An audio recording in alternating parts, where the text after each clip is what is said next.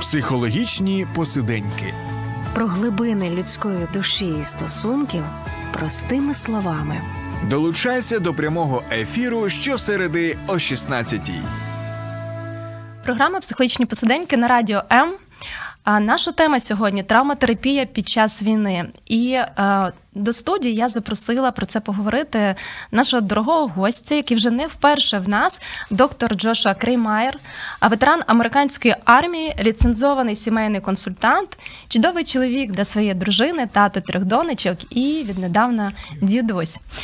Джошуа був буквально за тиждень перед повномасштабним вторгненням в нашій студії, і ми говорили про відновлення військових після війни. Сьогодні поговоримо в зв'язку з тим, що події набули іншого масштабу, зовсім величезного масштабу, можна сказати. Поговоримо про те, що змінилося, як зараз можна допомагати відновлюватись і військовим, і цивільним.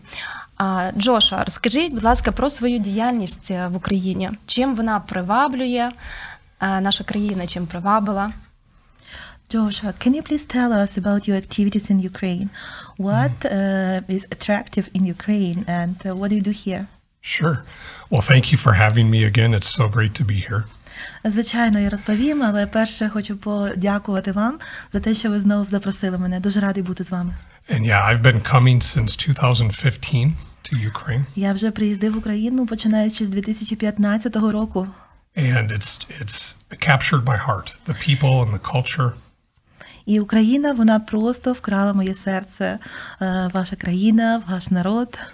And as a trauma therapist and a family therapist, I've just seen such great need, especially during wartime, for assistance. І як травматерапевт, як сімейний терапевт, я бачу, що дійсно хотів би допомогти, особливо під час війни. Я бачу, що є велика потреба. So as a professor in the United States, I've thought of helping in that way. I've started to do more and more trainings here in Ukraine. І тому я, як травматерапевт, як сімейний терапевт, я почав проводити більше і більше тренінгів, різноманітних навчань тут. So I've been working to help train psychologists in trauma-informed care. Я працював, допомагав навчати психологів у травмоінформованій допомозі. And then as a therapist, I've been trying to help facilitate experiential trauma retreats for families. І як терапевт я допомагав організовувати такі експерієнтальні, від слова experience, досвід, такі ретрити для ветеранів і для їх родин. And most recently I've gotten support from the UN International Office of Migration. So I'm currently here with them, working with that organization. І також я отримав грант від Міжнародної організації з міграції для того, щоб здійснювати роботу тут. І тому з їх допомогою зараз ми працюємо. А за цей час, за ці 8 років, напевно, я не помилюсь, якщо скажу, що сотні психологів пройшли навчання у вас. So during last 8 years, I won't be wrong if I say that hundreds of counselors were trained by you. За ось ці 1,5 року, що ви помітили, як змінились запити психологів, чого вони потребують зараз для того, щоб ефективно допомагати українцям? But in the last 1.5 years after the full-scale invasion, what would you say? How do expectations and requests, for training from counselors in Ukraine changed? What do they expect? Yeah, it's very interesting to have seen that progression. I have seen things change over the last year and a half. Так, насправді я бачив, що змінилося багато чого протягом останніх 1,5 року, і дуже цікаво було спостерігати за цими змінами. I feel like initially I was peeling back the layers of an onion and I only got so deep before the full-scale invasion. І я відчував перед повномасштабним вторгненням, нібито я, очищував цибулину, тобто шар за шаром знімав, але я не міг дістатися досить глибоко. Але це було до повномасштабного вторгнення. And since the full-scale invasion, many psychologists and other helpers that I've worked with have been asking about very deep and meaningful topics for help with those topics. І починаючи від дати повномасштабного вторгнення, дуже багато консультантів, яких ми готували, яких ми тренували, вони почали робити запити на дуже глибокі теми. So most recently I've done trainings on grief. Нещодавно ми провели тренінг з горювання, Suicide, суїциди, substance abuse, зловживання наркотичними речовинами and domestic violence. і домашнє насильство. And it's not that people didn't ask for those things before, but I think the impact of war has caused some people to get more serious about specific and deeper things like true and lasting change. They want to get to the core root of some of the problems. І я не хочу сказати, що раніше не було запитів на такі глибокі теми, але мені так відчувається, що з початком повномасштабного вторгнення люди почали, вони мають бажання дуже глибоко працювати і позбавитися проблем на дуже глибинному рівні. But also I feel like many psychologists here have also realized that they're living in the same war zone that many others that they're trying to help are living in. So they've also seen the impact on themselves and asked for help with compassion, fatigue, and burnout in themselves. З іншого боку, зараз психологи, які працюють в Україні, більшість з них переживають ті самі проблеми, ті самі труднощі, що і люди, яким вони допомагають. І тому психологи звертаються зараз по допомогу. Вони страждають від втоми, від співчуття, від вигорання, і, звичайно, їм потрібна допомога. Це якраз було моє наступне питання. Як би ви оцінили здатність психологів зараз працювати в умовах війни, а особливо тих фахівців, які знаходяться на території України, і кожного дня їх робота полягає в тому, щоб слухати історії людей, співпереживати, і в той же час є багато тривоги за своє життя, за життя близьких. Yes, actually, that was my next question. How would you assess the ability of Ukrainian counselors to work in this war condition when they not only need to worry for their patients, for their clients, but also they need to worry for their own life, for the lives of their loved ones in these war conditions? Yeah, that's a great question. So what I try to convince psychologists and other helpers is that they have to take care of themselves first, and that is not a selfish thing to do. Так, це чудове запитання. І я завжди говорю психологам про те, що вони повинні потурбуватися про себе в першу чергу. І це абсолютно не означає, що це якісь егоїстичні такі мотиви. I say that it's not selfish, it's absolutely necessary. Я пояснюю психологам, що турбуватися про себе – це не егоїстично, це потреба, першочергова потреба.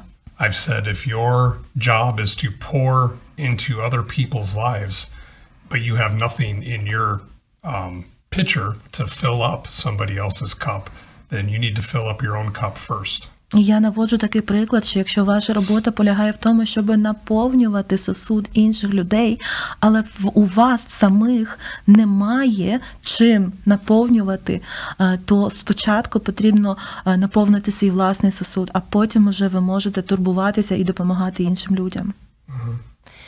Ну і тоді логічно витікає наступне питання, як і чим себе можна наповнювати, і це, напевно, стосується не тільки фахівців, допомагаючих професій, а і в цивільних людей, тому що багато дітей в Україні, і мамам теж важко, так, коли мама тривожно переживає всі ці обстріли, читаємо ці новини, і мама має контейнувати емоції дитини, і також її цей сосуд, він має наповнений бути. Well, then my next question is how to fill your cup and with what to fill your cup, because, that's necessary both for counselors, but also for parents, for moms, having young child. So you have to contain the emotions and then you have to have your cup filled too. So what would you advise? So I was here in Kyiv. I was here about a week before the full-scale invasion. Я був тут в Києві за тиждень до повномасштабного вторгнення. And I had been working with a family that spoke English, so they had enough English that I was able to work with them directly and providing some basic counseling for the family. І я працював, я консультував родину, яка, тобто вони говорили англійською мовою, достатньо для того, щоб ми могли проводити консультації. Я працював з усією родиною. So I went back to Colorado and the mother called me as the invasion was happening. Потім я повернувся до Колорадо, і за тиждень сталося повномасштабне вторгнення, і після того мама з цієї родини зателефонувала мені. And she said, Josh, what do I do? What do I do? There's bombs falling. And I could hear them in the background. І вона сказала: Джош, що мені робити? Бомби падають на нас. І я чув, що дійсно я чув ці вибухи. So I started with grounding, giving her some grounding techniques to help her calm down. Я почав з того, що провів певні техніки на заземлення для того, щоб допомогти їй заспокоїтися. And then I said, what did you bring with you? What were you able to grab from your apartment? І потім я запитав: ось там, де ви є зараз, що ви могли з собою взяти з вашої квартири? Що ви маєте з собою? And I laughed because she said, I have 2 suitcases. І я засміявся, тому що вона сказала: ну, у мене 2 валізи з собою. One of them has clothes and toiletries and things they needed. І одна валіза з одягом та речами там для душу, для ванни, ну, тобто все, що необхідно, речі першої необхідності. And the other suitcase had books, all books. А друга валіза була наповнена книжками. And I laughed. І я засміявся. And she laughed a little bit. And she said, why is that funny? Вона також засміялася у відповіді, каже: а чому це так смішно тобі? So I knew at that point she was calm because she was laughing. І я вже знав, що вона трошки заспокоїлася, тому що вона могла трошки засміятися. But what I told her next is the point I'm trying to get to. А потім я сказав їй ось те, до чого я зараз і веду. I said, what you need to do is read your children a bedtime story. Я сказав, те, що тобі треба робити зараз, це на ніч діткам своїм читати якісь історії, книжки, казки. So she questioned that at first. She said, are you serious? Just read them a story? І вона така: ти що, серйозно? Просто читати їм на ніч? And I said, yes. One of the most important things we can do, especially even in the middle of wartime, is routine. І я сказав: так, я серйозно. Тому що одне з найкращих моментів, що ми можемо робити, це дотримуватися рутин своїх звичайних. І просто ось це одна з рутин – читати діткам на ніч. Rituals, traditions and routines, they remind us of what we're fighting for. Ритуали, традиції та рутини – це те, що нагадує нам, заради чого ми боремося. And we tell ourselves things such as, but there's a war going on. And if we're trying to tell somebody to do these things, that's what they say. They'll be like, but there's a war going on. Don't you know? І ми самі собі кажемо, що так війна ж зараз іде. Так само, коли ми комусь радимо це, вони нам кажуть: слухай, ти що, не знаєш, що війна йде? And I remember, just one other example that I remember is when I was deployed myself 2 different times, we celebrated all of the important American holidays while we were deployed. І я пам'ятаю, що коли я був на військовій службі, то ми святкували 2 величезних таких американських свята. I remember having a small Christmas tree in the middle of the desert. Тобто прямо ось, будучи військовими, ми якраз дислокувалися посеред пустелі в той час. І був час Різдва. І я пам'ятаю, що прямо там, посеред пустелі, у нас була невеличка різдвяна ялинка. To finish my thought, I would just say, safety is always first. As long as you're safe, get to a safe place, be safe. But then as soon as you have a moment to breathe, it's important to have normal things happening. Щоб завершити цю думку, я хочу сказати, що, звичайно, безпека завжди на першому місці. Але коли вам вдалося потурбуватися про власну безпеку, про безпеку рідних, діток, то друге, що потрібно зробити, намагатися якось привнести такі елементи того, що звично, того, що ось ми робили раніше постійно. The mother messaged me the next day and said, thank you. The bedtime story helped my child feel safe and secure. Наступного дня я отримав повідомлення від тієї мами. Вона подякувала, вона написала: «Дякую тобі за пораду. Дійсно, вчора читала своїй дитинці на ніч казку, і це дуже допомогло їй заспокоїтися». У мене тоді виникло ще одне питання, але я задам його після невеличкої паузи. Долучайся до Радіо М у соціальних мережах. YouTube канал, Facebook сторінка, TikTok, Радіо М, Telegram, Instagram, Радіо М.UA, а також наш сайт radio.m.ua.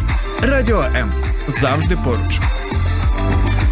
Друзі, ми повертаємось в студію програми «Психологічні Посиденьки». Сьогодні наш гість – доктор Джошуа Креймайер, ветеран американської армії, ліцензований сімейний консультант і американець з українським серцем, я його так називаю. Ми говоримо про травматерапію під час війни. І моє наступне питання якраз з приводу того, про що ми почали говорити, про відновлення, про рутини. Те, з чим стикаюсь я, працюючи з клієнтами, і що сама переживаю також, коли є ось ці бажання мати відпочинок, рутину. Є розуміння, що треба відновлюватись, я згідна з цим, але в той же час є відчуття провини, що хтось зараз собі не може цього дозволити. Це ті люди, які живуть на окупованих територіях і, звісно, наші військові, які нас захищають. Що робити з цим почуттям провини, коли розумом ти розумієш, що це потрібно, але ось це почуття провини і така заборона собі на відновлення. Як з цим бути? Well, just to continue our previous discussion, my next question is about self-care. Yes, we understand that it's important to take care of yourself, to fill your cup, but from the other side, doing that, we often have that feeling of guilt, guilt because, well, I can do this self-care now, but others who are in worse conditions, they cannot afford it.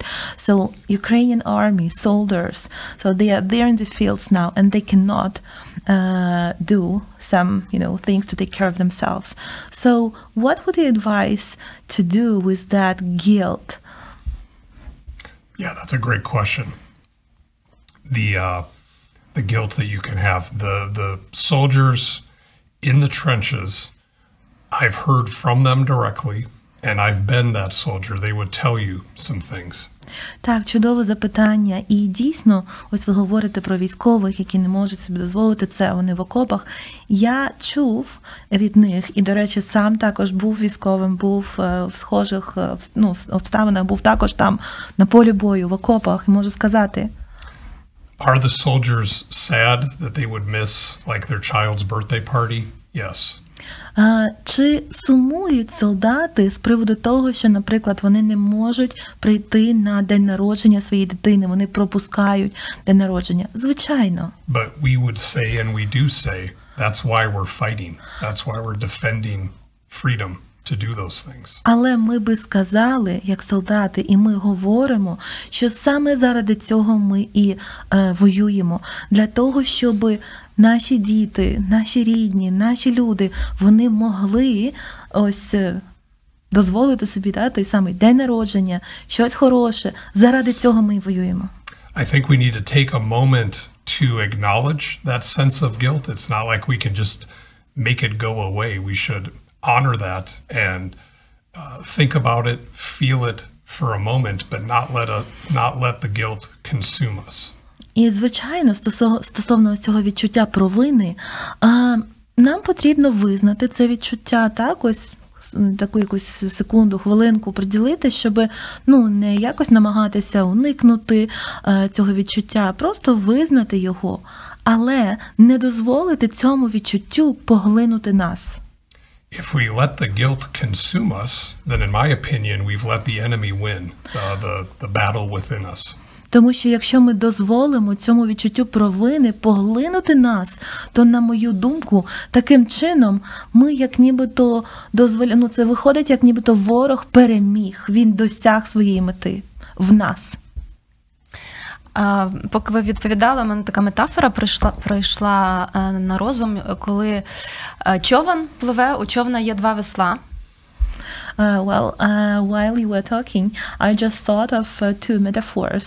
So when the boat, so they have two, how you call these things that you paddle? Yeah, two paddles. Mm-hmm.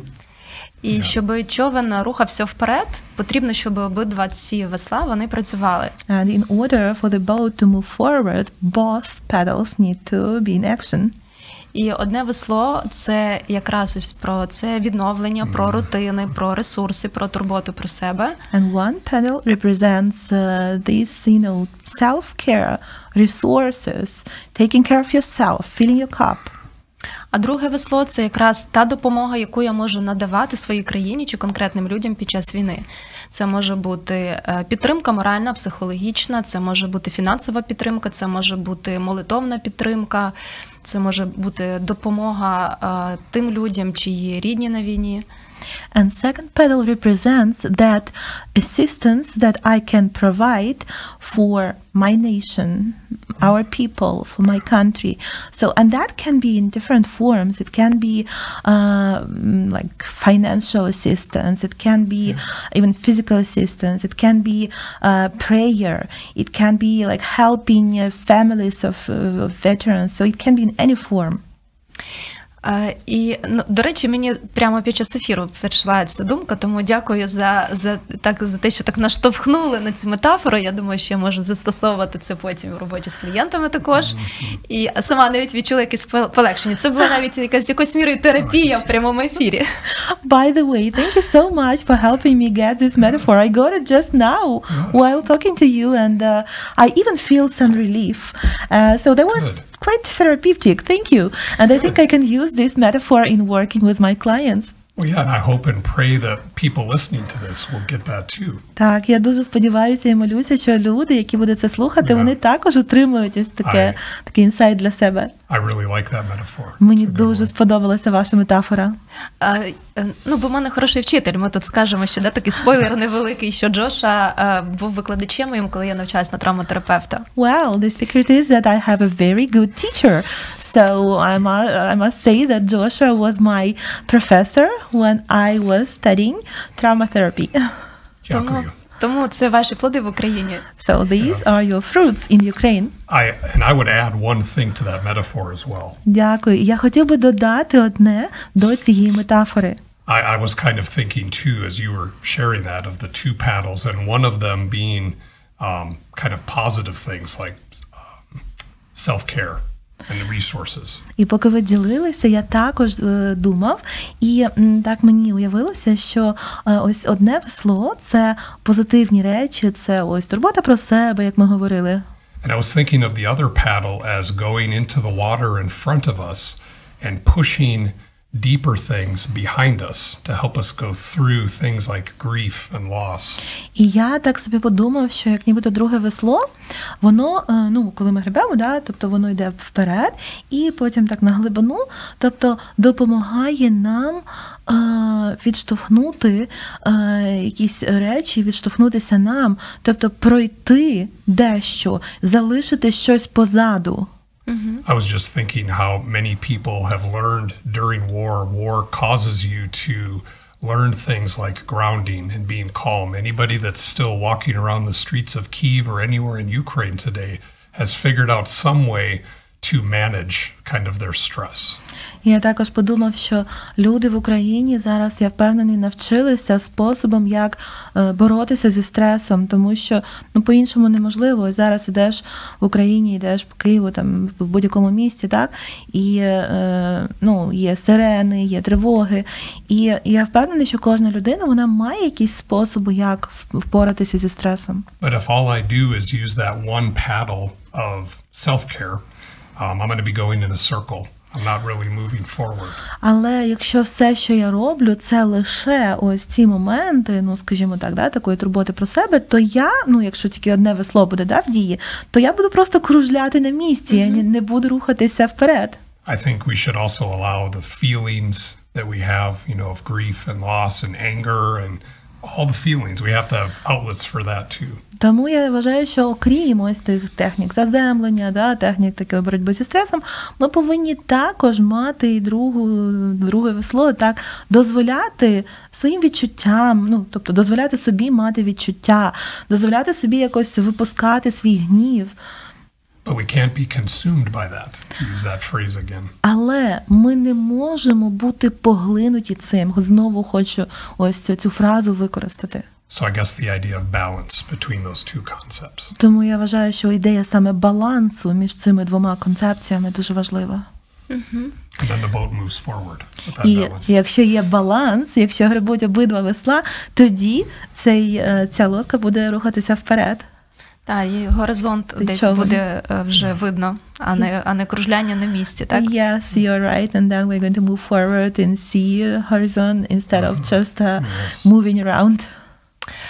Коли людина переживає травмуючу подію, або безпосередньо вона, або вона є свідком, ось коли прилітають навіть уламки ракет, збитих ракет в квартири людей, це часто буває вночі, коли люди сплять.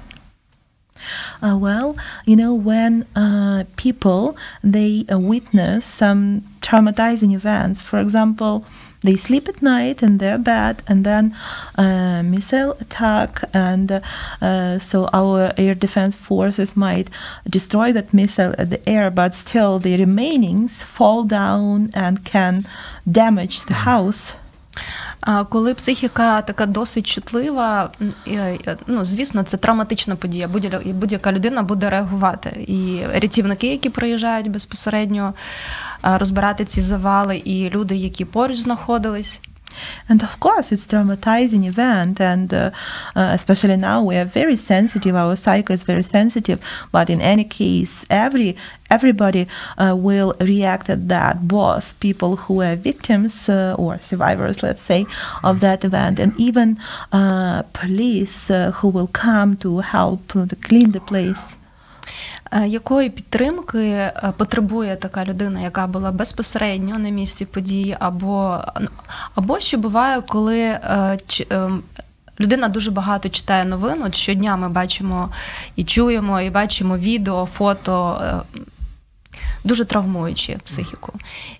Коли людина вже так настільки поглинута цими новинами, що видно, що в неї така травматизація, ретравматизація відбувається. Як можна допомогти, як підтримати, як спілкуватись з такими людьми? Може, це навіть так в одне питання, але може це так окремі категорії все-таки. So yeah, a lot of people get traumatized. So I first said it as one question, but maybe it's better to divide it into two questions. So first category is people who, you know, like whose house is hit by remainings of missiles, for example, right? And then those like policemen and different services who come to help, you know, to rescue them, to clean the place. So that's probably one category. What kind of help do they need to get rid of that emotional trauma? And second category who is traumatized is probably everyone who reads the news now, because it's very easy to be just overwhelmed by just reading the news for like 1.5 years. So this is second category. So what kind of help can be given to such people who get traumatized? Sure. So I think there's a lot of psychoeducation that can be helpful as the first level. The first part of my answer would be psychoeducation. Так, мабуть, перша частина моєї відповіді буде психоедукація. Understanding that God made our bodies in a certain way and our minds. Тобто важливо розуміти, що Бог створив наші тіла у такий спосіб, that when we experience something traumatic, our mind and our body and our spirit, we can do amazing things because of how we're made. Що коли ми переживаємо щось жахливе, ми здатні на такі речі, в які важко навіть повірити, тому що Бог створив нас, що в критичних обставинах ми багато на що здатні. There are videos on YouTube of cars that will start to roll backwards towards a child, and a small mother, because of her adrenaline, will lift that car off the ground all by herself. І ви, мабуть, бачили, є в Ютубі різні відео, там, де, наприклад, автомобіль або там майже наїхав на дитину, або там дерево впало на дитину і придавило. І мама, така тендітна жіночка чи дівчина, вона або може якось зупинити той автомобіль, або підняти те дерево, щоб дитина могла бути в безпеці. Тобто завдяки адреналіну, який вона переживає, ось той стресовий момент. So whatever kind of response we have initially to any kind of trauma, we have to normalize that and say it's okay. Whatever response we have is designed within us to keep us alive and help us survive. Тому яким би не була наша реакція в той момент, ось на цьому адреналіні, ми повинні нормалізувати її, ми повинні сказати собі, що це окей, це нормальна реакція, я створений таким чином, і це допомагає мені вижити.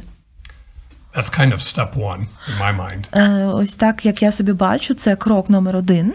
The problems can start to become worse when people are either in a prolonged crisis or trauma, or they don't deal with the impact of whatever trauma occurred to them. Але ось далі проблема може погіршитися, так як я це собі бачу, якщо або криза є триваючою, не разовою, а триваючою, або якщо навіть криза була разова, але з цими наслідками людина не пропрацювала їх, не впоралася з ними, тоді ситуація може стати гірше. Yeah, we start to think that if I let this out, it's going to be too much. The feelings that I have about what happened, it's going to be too much.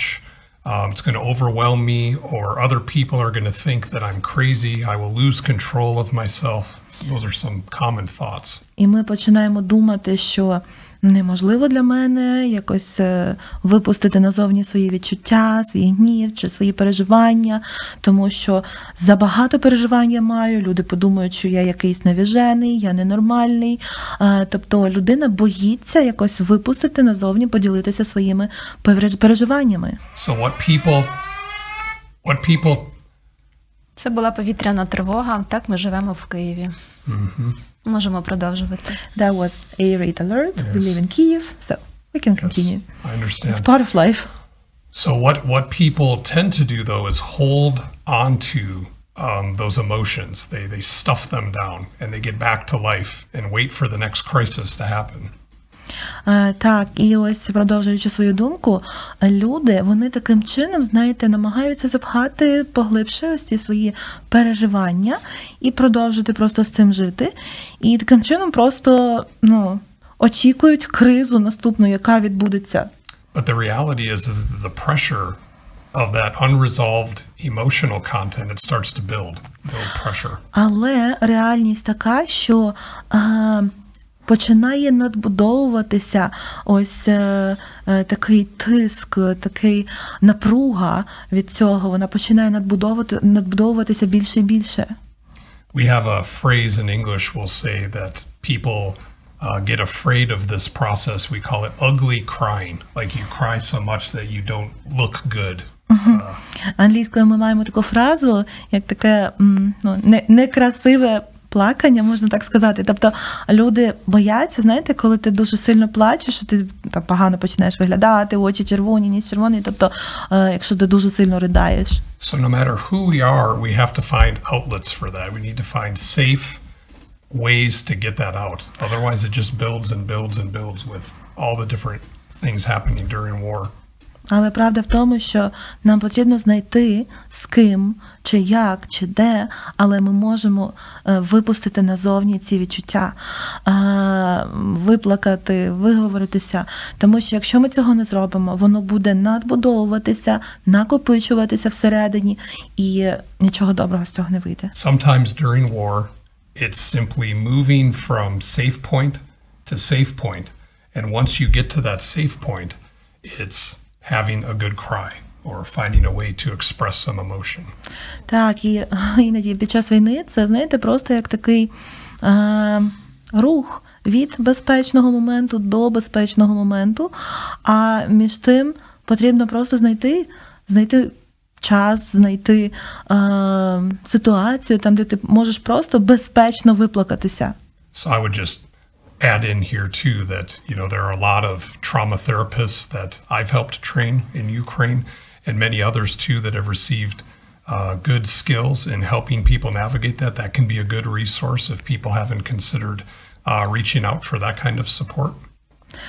Тому можу сказати, що ми, як ви вже говорили, ми підготували, навчали багато травматерапевтів. І дуже важливо, щоб люди, вони знали, де вони можуть знайти допомогу.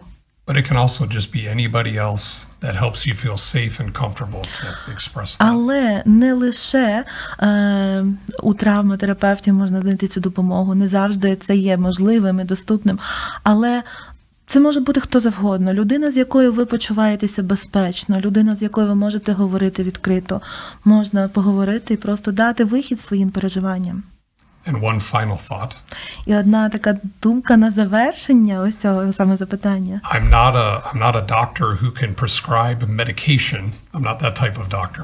It's a philosophy, but I'm going to prescribe something for anybody listening. І хоча я не є лікарем, тобто медичним працівником, який може виписати рецепт, але хотів би зараз все ж таки виписати певний рецепт. I would say that during wartime, we need to moderate the amount of media that we are consuming. І мій рецепт такий. Під час війни нам потрібно обмежувати кількість засобів масової інформації, новин, кількість каналів, з яких ми поглинаємо цю інформацію. I would give that as an absolute prescription, that many people start to become addicted to the news cycle, and we need to be informed, but we need moderation.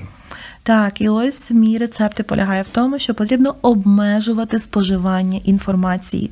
Тому що багато людей, вони буквально підсіли на споживання ось цієї інформації, новин, і це як таке замкнуте коло. Потрібно це обмежувати. Але це так важко робити. От зараз пролунала повітряна тривога, і, звісно, коли ми завершимо ефір, я перевірю, подивлюсь, куди що летіло, тому що в нас по всій Україні, в нас близькі люди, наші друзі, наші родичі, люди, за яких ми турбуємося, і тому треба це знати. Але я згодна з тим, що потрібно ось це дозування, оцей рецептик, він важливий. Якісь мінімальні дози, якісь способи знайти для себе після цього, відновитись. Well, that is so true, but honestly, it's so difficult because like right now we just heard an A-rate alert, and obviously after we will finish our discussion, I will check, to Telegram channels, news, just to see what happened, where, and what are the consequences. So, but I absolutely agree with you that it's very important to limit that consumption of information, not to get hooked. Yeah, I like just limiting it, setting some boundaries. Так, я абсолютно згодний. Звичайно, просто саме дозувати, обмежувати, ставити певні границі для себе. During war, we need reminders that there are still good things happening in the world. І під час війни нам потрібно все одно мати певні нагадування про те, що хороші речі також продовжують траплятися під час війни. War is evil and war is dark. Війна – це зло, війна – це темрява. If you have a dark room where there's no light and you shine any amount of light in that room, it cannot be as dark. It will be lighter. І якщо у вас є абсолютно темна кімната, і ви там принесете туди хоча б невеличке світло, то все одно воно в повній темряві буде сяяти дуже-дуже яскраво. So this is one way that we can fight. І більше не буде так темно там. І це один із способів, як ми можемо боротися.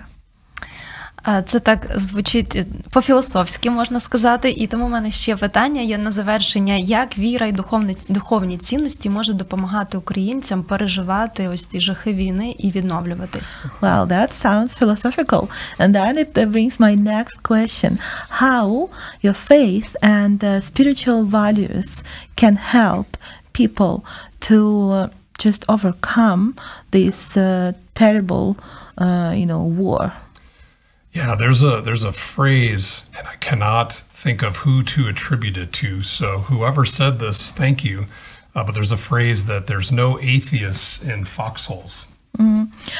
Є фраза, і я, на жаль, не знаю, хто є її автором, але хто б це не був, дуже вдячний цій людині, який каже, що на війні немає атеїстів. And I remember I was one of the first troops into Iraq. We were part of the first wave in. And as we crossed the Tigris and the Euphrates rivers, those two rivers in Iraq, we crossed those. There was people by the hundreds getting baptized in the water. Вау. I saw that below as I drove by. І я пам'ятаю з свого власного військового досвіду, коли я був солдатом американської армії, і ми були одними з перших загонів, які були відправлені до Іраку, то там є дві річки в Іраку, і коли ми форсували ті річки, переправлялися, я просто став свідком того, як дуже багато моїх колег, солдатів, вони були хрещені, тобто вони пережили це водне хрещення в цих річках.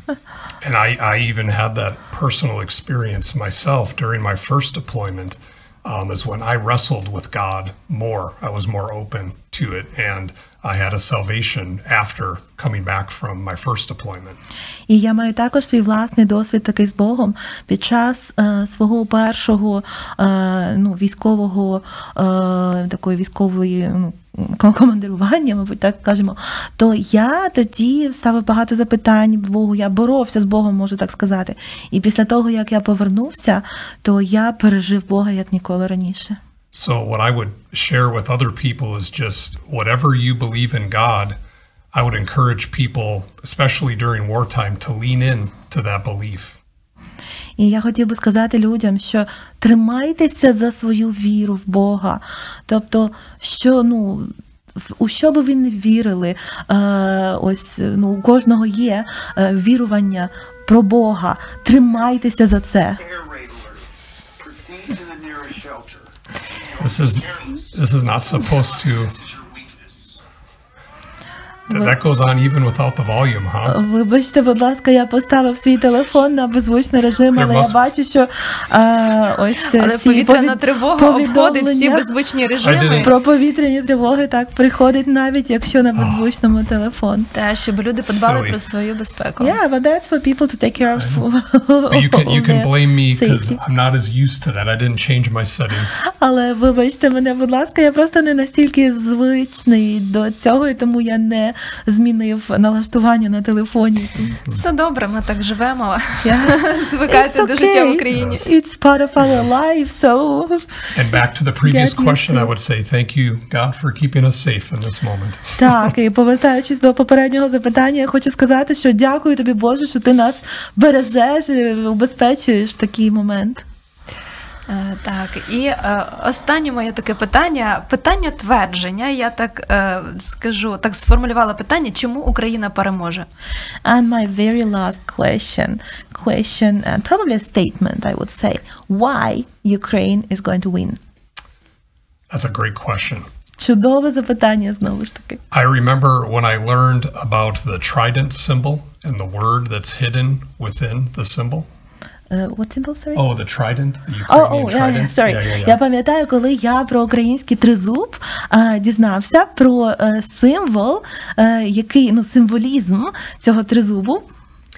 When I first started coming to Ukraine, I experienced what some have called the stone face on the streets. І Stoneface. Коли я вперше приїхав до України, я пережив те, що у нас називають такими кам'яними обличчями. But it didn't take very long for me to learn how amazing the people of Ukraine are. Але, незважаючи на перше таке враження, мені не потрібно було багато часу для того, щоб відчути на собі і пережити, які чудові українські люди. And I got to see what was within the trident symbol, volia. І я побачив те, що закладено в тризубі, який символ – це воля. So it's more than just volia, but that word to me says a lot of what I've seen and experienced of the amazing people here.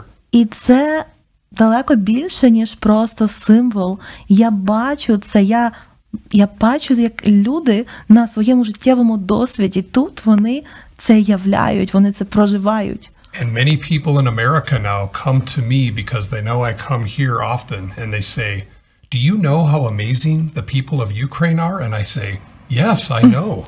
Very very well. І зараз часто в Америці до мене на якихось заходах підходять люди і кажуть, що ти знаєш, які фантастичні люди в Україні? Я кажу, так, я знаю. So people of Ukraine, you are amazing, and that this war victory will be ours. I will say ours, because you're amazing, and you have success and freedom, and you're fighting for good things and the right things. Тому хочу сказати українцям, ви чудові, ви фантастичні. І я впевнений, що перемога буде нашою. Я сподіваюся, що я можу себе причислити до вас. Я знаю, що ви тяжко працюєте заради цього, і я не маю жодного сумніву в перемозі. And light always wins over darkness. І ми знаємо, що світло, воно завжди перемагає темряву. And since the beginning of time, no war has lasted forever. І від початку часів, від початку світів, ніяка війна не тривала безкінечно. So I look forward to being shoulder to shoulder with the amazing people of Ukraine. Тому я з нетерпінням чекаю бути плечем до плеча з фантастичними людьми України. And keep fighting on the mental health. І продовжувати воювати на полі ось ментального здоров'я, допомагати. Дякую, Джоша, за таку теплу розмову, за підтримку. Thank you so much, Joshua, for such a wonderful conversation, for your support. І ось ця підтримка на полі ментального здоров'я, вона допомагає нам відновлюватись. And this your support at the mental health field helps us to, restore our strength and energy. І дякую Світлану Куценко за те, що допомогла нам провести цей ефір. Дякую дуже. Сподобався ефір? Є запитання або заперечення? Пиши radio.m.ua